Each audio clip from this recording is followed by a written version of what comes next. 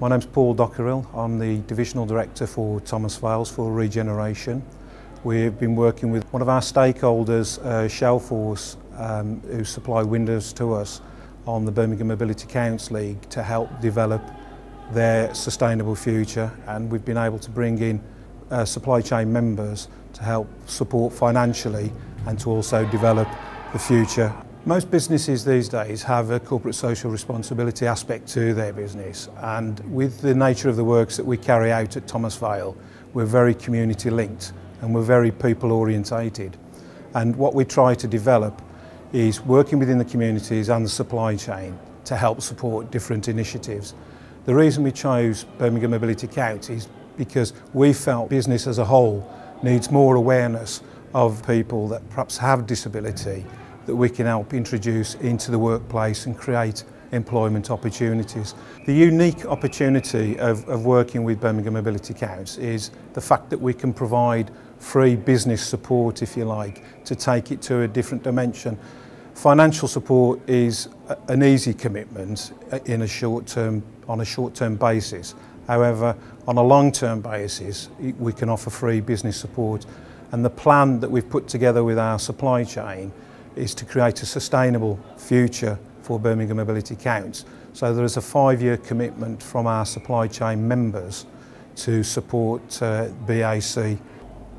You have to be genuine about committing to an initiative like this. It's not a short-term fix to just come in and offer a financial background.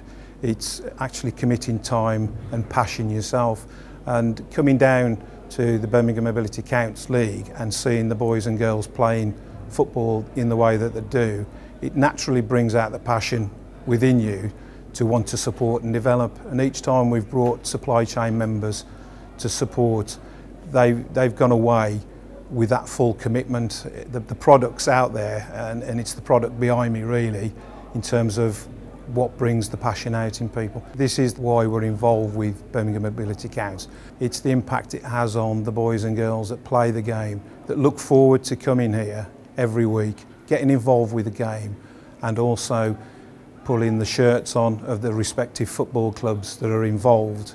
The fantastic support of Aston Villa and putting the facility on, and getting people from all over the West Midlands to actually turn up on a Sunday morning in the volume that they do to actually enjoy the game of football. And it's always been the working man's game, and it's a fantastic communication tool, and it's helped support bringing people from different abilities together to enjoy the game. The model that we've tried to create with Birmingham Ability Counts, we feel is a model that can be rolled out across the country, whether it's with construction companies similar to Thomas Vale, or whether it's with businesses as a whole. Part of the Thomas Vale commitment to Birmingham Ability Counts has been to incorporate 12 other supply chain members, and it's not just been Thomas Vale, it's been those 12 other members as well. But they're all signed up to a charter for the next 5 years, so they can see the added value to their businesses as well, and they understand the value to the boys and girls that are playing the game. The people that are involved with what goes on already, they're the drivers and they're the people with the passion and commitment. The added value to it is trying to support them in different ways by sharing best practice and experience. One of the elements that Thomas Vale have been educated in is to see that the ability that the boys and girls have is that they are ready for the workplace. It's the workplace that needs to be educated to take in people with these special abilities.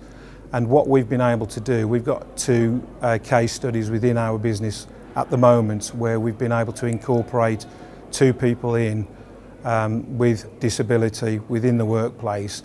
And it's been a very enjoyable experience in many respects, because it's been a very simple process. However, it's worked successfully for those particular candidates.